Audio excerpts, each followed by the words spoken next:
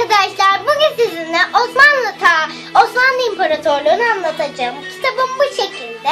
Babam bunun gibi kitapları 20 sene önce Vatan Kuponu'ndan almıştı ve benim için de çok önemlidir. Şimdi gelelim dersimize. İlk öncelikle sayfamızı açalım bunu.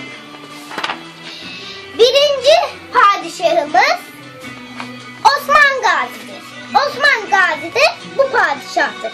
Bu bizim birinci padişahımızdır. Bu şekilde gösteriyorum.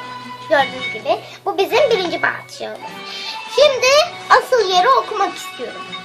1299'da bağımsızlığını ilan edip kurduğu devlete adını veren 1. Osman, bazı kaynaklarca Osman Gazi, Osman Bey ya da Kara Osman adıyla anılır. Babası Ertuğrul Bey'in ölümü üzerine kayıp oyun başına geçti.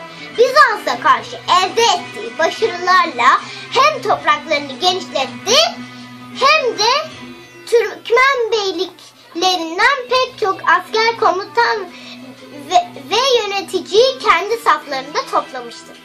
Osman Bey 1287'de Karacahisar'ı fethetti.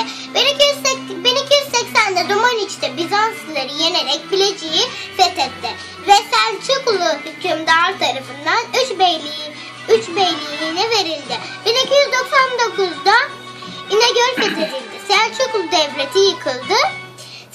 devleti yıkıldı ve Osman Bey müstakil beyliğini ilan etti. 1300'de Yenişehir ile Köprühisar, 1302'de ise Akhisar ve Koçhisar fethedildi. Osman Bey babasından kalan arazinin genişliği 4800 kilometre kareydi. Kendisi vefat ettiğinde ise beyliğin toprak genişliği 16.000 kilometre kareye ulaşmıştır. Osman Bey hastalığından dolayı Bursa'nın fethiyle oğlu Orhan Bey'i görevlendirdi. 1326'da Bursa fethedildi. Bursa'nın fethi haberini alan Osman Bey vefat etti. Vasiyeti üzerine Gümüşlü kubbete defnedildi.